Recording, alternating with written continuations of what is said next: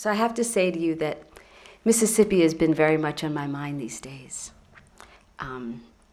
There have been many milestone anniversaries this year. We've got the Freedom Summer, we've got the Civil Rights Act, the assassination of Medgar Evers, and many more things that we're celebrating in sort of 64. And I find myself reflecting on sort of the deep and inextricable link between access and content. And that for the last few years in our work, we talk about them separately, as if they don't relate to each other.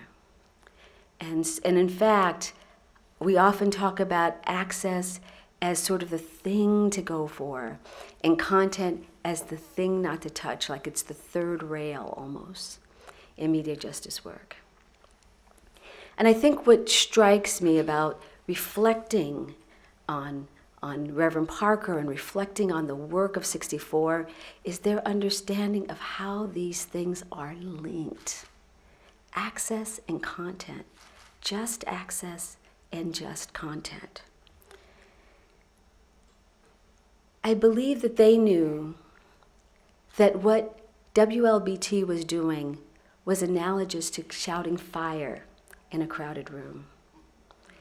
And we understand the regulation of speech in that context.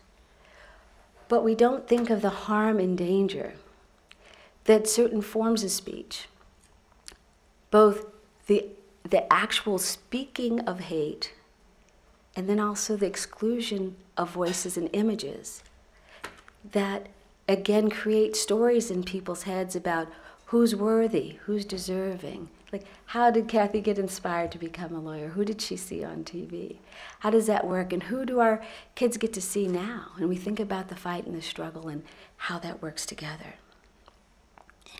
The exclusion of our voices and the promotion of hate has helped to create an environment where certain folks' lives, Black lives, people of color, and in many cases, many women's lives, are considered cheap.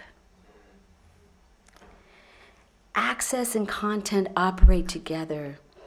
Media justice requires we address them both. Renisha McBride, Trayvon Martin, Michael Brown, Oscar Grant, John T. Williams, Henry Glover, Juan Herrera, Amadou Diallo, Iman Morales, Eleanor Bumpers, Vincent Chin, and the 4 little girls murdered in a church basement 51 years ago last month, Addie Mae Collins, Cynthia Wesley, Carol Robertson, Denise McNair. There are so many more names to recall. There are so many names we don't know, and they number in the millions over centuries, as we are reminded over and over again that our lives are cheap. Continuing the legacy of Reverend Parker is to break the complicity of media, especially news media, but not just, with our dehumanization. Of course, media bias and defamation, they do not pull the trigger, but they do help paint the target on our backs. And we have a blueprint from the work of Reverend Parker and UCC, from the UN Human Rights Frameworks for access and service. And we can do so much better, and we can be so much better. And in doing so, there's the opportunity to make media worthy of the public's airwaves, as Reverend Parker himself imagined. And I want to close with the words of one of Mississippi's greatest freedom fighters, Miss Fannie Lou Hamer, whom Jaribu reminded me last night.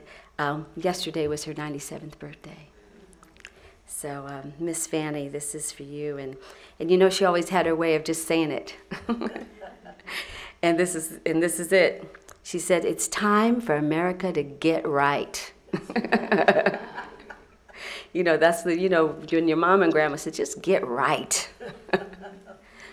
And as Reverend Parker and his comrades showed us decades ago, media justice, just access, and just content is a critical step in that direction.